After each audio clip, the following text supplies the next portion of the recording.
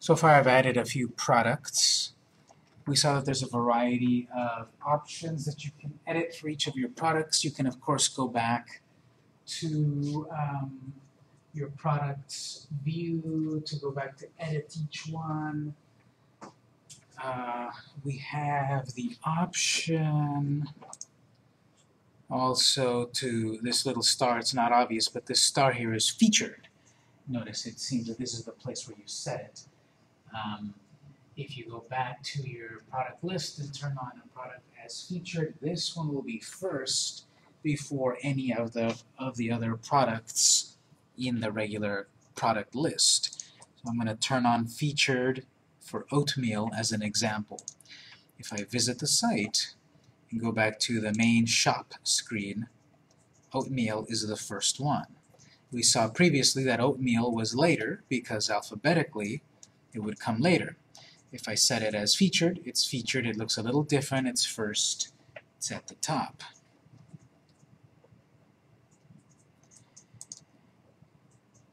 Looking at cakes, it doesn't appear there because it's not that category. And looking at cookies,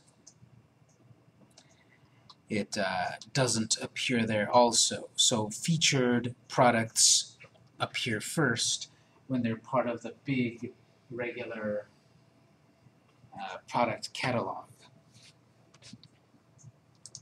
In theory, you could also set more than one thing as a featured item. Those will also show up as featured, and then they will start to appear at the top. So if I go to shop, birthday cake featured. Well, I guess it is actually only one at a time alphabetically. So I've set two things as featured and only one as was actually viewed. Birthday cake. I set the birthday cake and the oatmeal cookie as featured, and only the birthday cake appeared.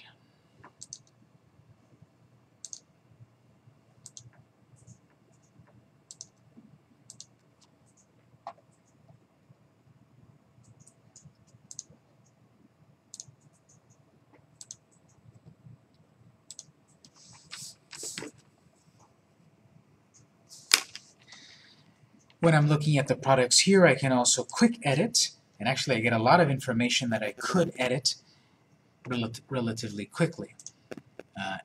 Edit will take you back to the full screen where you can edit every nuance. Quick edit is actually pretty useful in this case. I think quick edit is not useful on posts and pages, but it's pretty useful on products, because here you can change what your stock is and price and all of that a little quicker. It doesn't look as nice as the other screen, but you can do it here. So I guess Terrence left for the day, but this might be the answer he was looking for. He was asking, can you not show a product until you've paid for it? Maybe related to the password here, but then you have to sell the password, I guess. So there's probably a plugin that will help you further refine your site if you need that feature. Don't show any products until you've paid for the product. We'll look at variations later. If I had set in my settings for the store, instead of alphabetical listing, if I had set it under drag and drop listing, this is where I would drag and drop. Since in my case I don't have that option, I have it to show my products alphabetically, I can't. But if I have drag and drop, I would be able to move them in the order that I want here, and they'll appear in the store that way.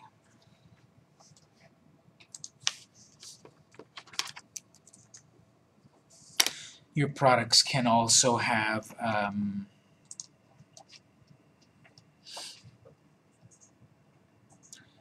coupons. Let's take a look at coupons for a bit. Under the left side, under products, we'll jump to coupons. Let's look how coupons work. This is pretty nice. So coupons are part of the art and the science and the magic of marketing, where you can persuade people to buy more because they're going to save more. So under coupons, we have active, inactive, all. Let's explore how to add a coupon. At the top there, select Add Coupon. Under the coupon screen, Add Coupon.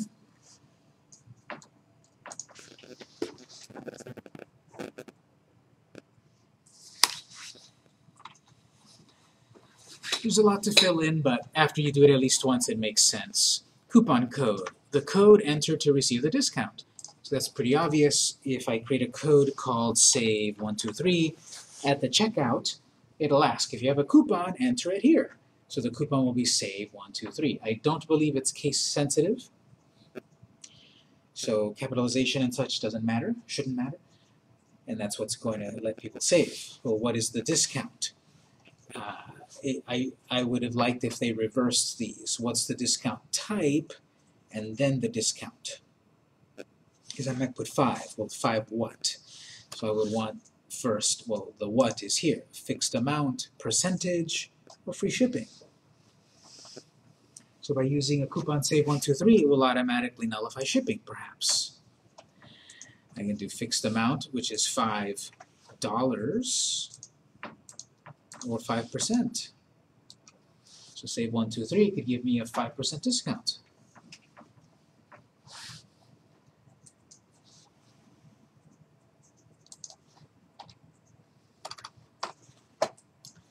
The problem with coupons is how long do you need them to be active? How long are you going to give away something? How long are you going to lose money, technically? So start and end. When does this start? When does it end? If date fields are empty, there will be no expiration on this coupon. So if you forget to do this, that coupon will be usable a year later, and someone can still apply it even though, oops, the sale is over. Let's say it's going to go from May 1st to June 1st.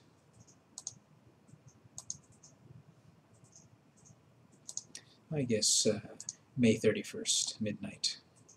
So this coupon lasts 1 month.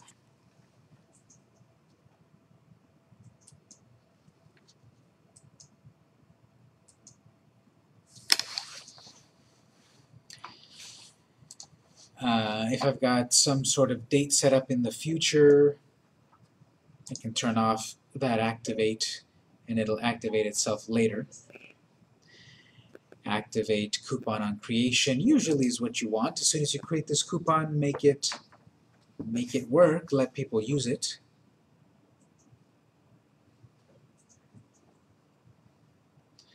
Use once, I always forget this one. It's either that only one person in the world can use it, or it's that one person can only use it once. I have to look that up to see which of those two it is. Maybe under help, video creating coupons. So you can look at that on your own. So I would leave that off.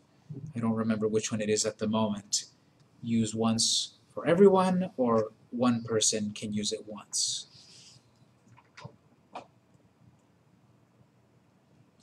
$5% discount on the whole order or individual products, however you want to set that up. And then you can get fine-tuned.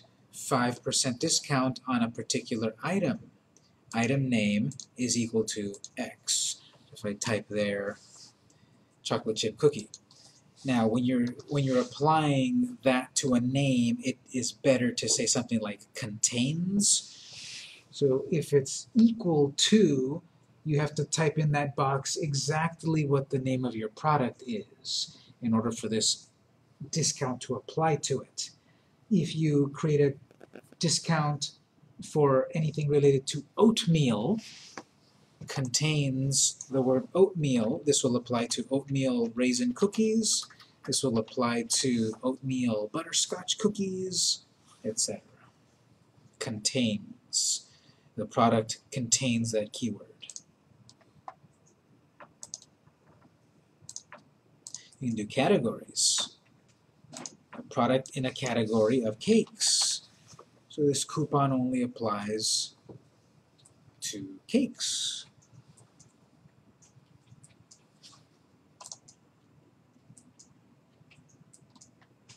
We have other conditions such as equal to, greater than, and such. Well, that applies when it's an item quantity or total quantity. So if you had set this to total quantity is greater than 7, you buy 7 of these and you use the coupon, you can save 15%.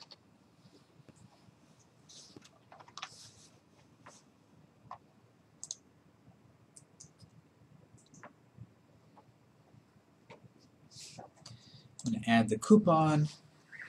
And notice there I get the quick details. It's active. It expires at a certain time. I can deactivate it now.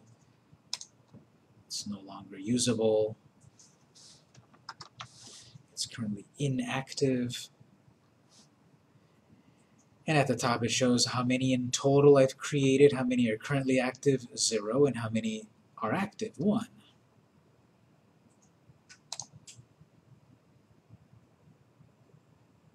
You can always go back again and edit to change the details.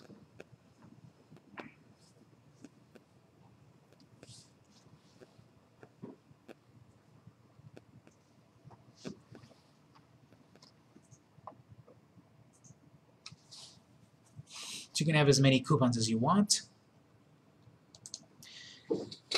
You can have as many coupons as you want here, but then it's still up to you to promote them, to advertise them, to use them, to let people know about them. So that's where a little bit of marketing comes in. Let's take a little digression to talk about marketing ideas. Go ahead and do this. Open up a new web browser. Let's go to this website, brandgfx.com. It's pronounced brand graphics. This is one of our colleagues, one of my colleagues. They are a branding and marketing company. They've got a really cool blog here, a great article on ideas for marketing. I'll show you where that is. So let's visit the site here, brandgraphics.com, and then click on the link to the blog.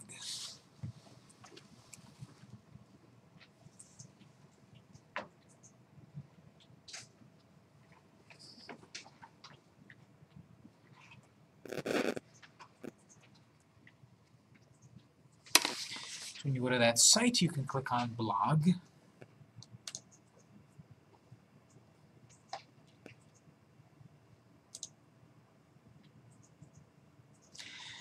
On the right side, on the search box, search for the keyword comprehensive.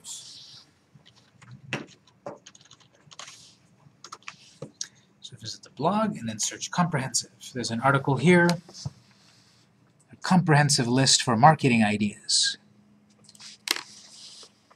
Marketing is important because, let's say we're building this great site and we've got a lot of great products, but no one knows about your site. So that's where marketing comes in, to get people to find you, to advertise. The article that I'm looking for is the comprehensive list of ways to market your business. Go to that link and then you can read it on your own. But this is a rather advanced article in that it gives you these ideas to reach more of an audience. It would be the perfect article if also these were active links. You know, like, I don't know what a webinar is, I want to click, but it's not an active link.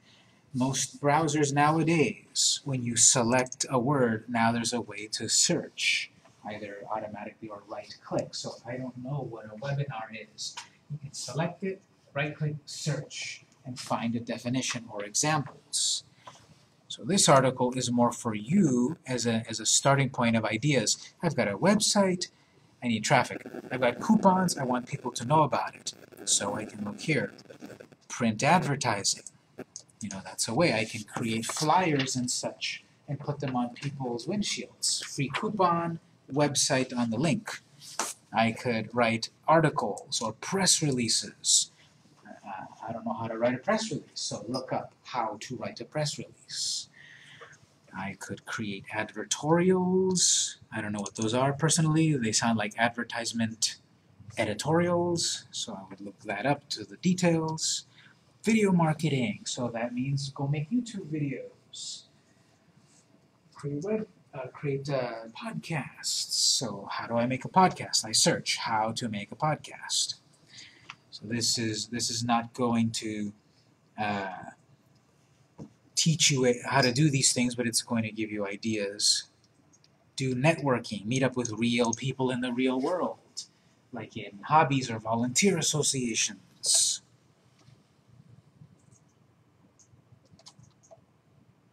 Create infographics, publish ebooks, get yourself in the hotel concierge service. That's pretty popular. All the travelers that come to a hotel, they need something to do, get into their hotel system and get some free advertising, probably not free advertising, but get some advertising through the hotel systems. How do you get to this page? Because I'm on the Go to the blog and then you can search the term comprehensive. So these are ideas then that you can look up. There's many more, of course.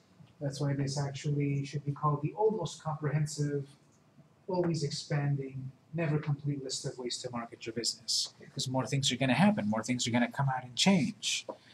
But I wanted to bring your attention to this article, which is a very good one, so that you can get that information.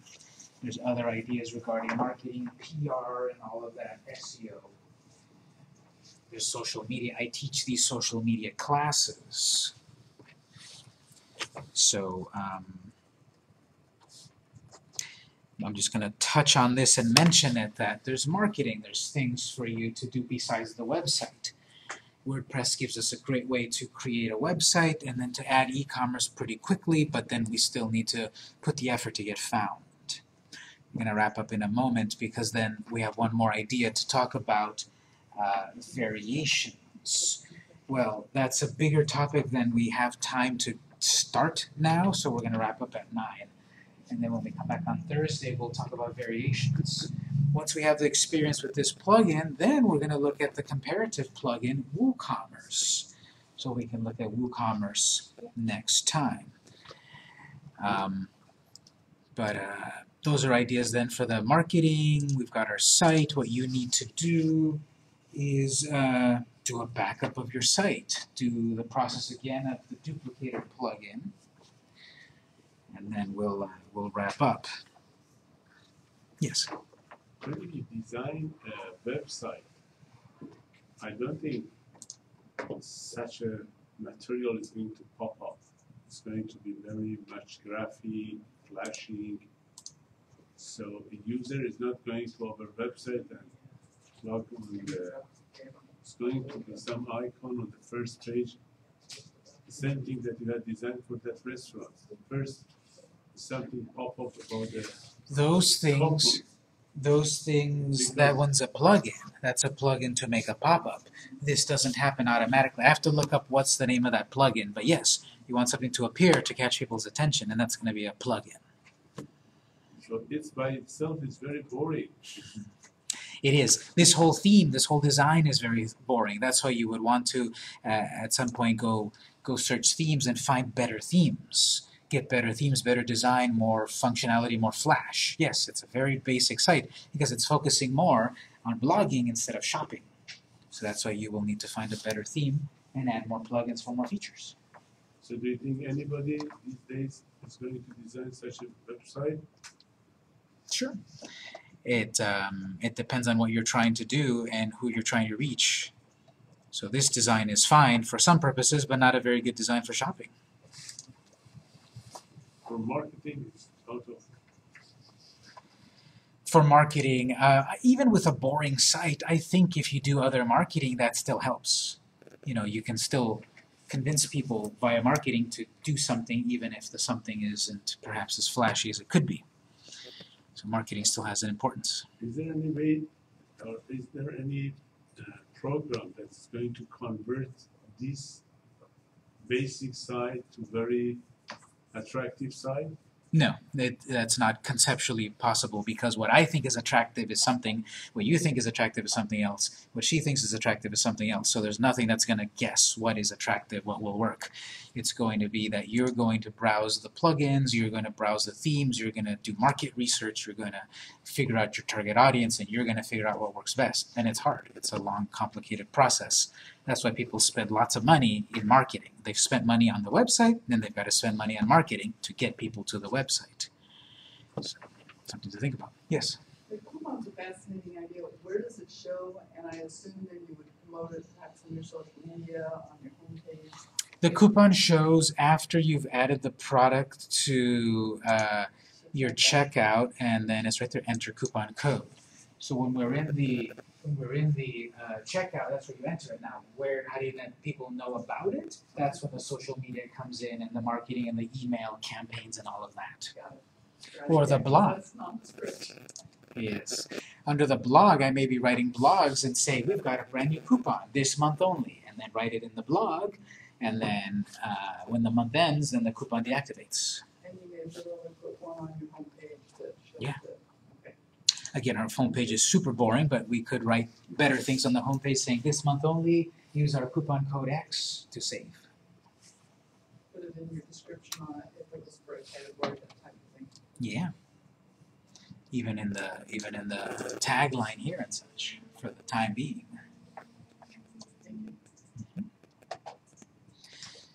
Excuse me, you said we can have free shipping and some discount, but most of times we have free shipping and discount. Mm-hmm. For example, Amazon. Mm-hmm. Amazon, if you're Prime, you're going to have free shipping and then you can have some discount or something. Yes. Here we cannot do it. I think so. So you're saying you want to do free shipping plus discounts? Yes, you can. Because it's not and, it's or. Where did you see or? Because there should be and. It's a, when we open it, you can choose just one item, discount or free shipping. Well, no, because we've got the discount of a coupon code that we can add plus. Oh, I see what you said when we were editing the coupon. Okay, in that case, we can make more than one coupon. Oh, that's enough. Products, coupons. Yeah, you can make more than one coupon and use them. You know, one is going to be discount and one is going to be free shipping. That way you can use both. All right, everyone, so take a moment to make a backup of your site via Duplicator. Keep that, then we'll use it on Thursday. Then we'll talk about variations on Thursday, and then we'll eventually look at WooCommerce.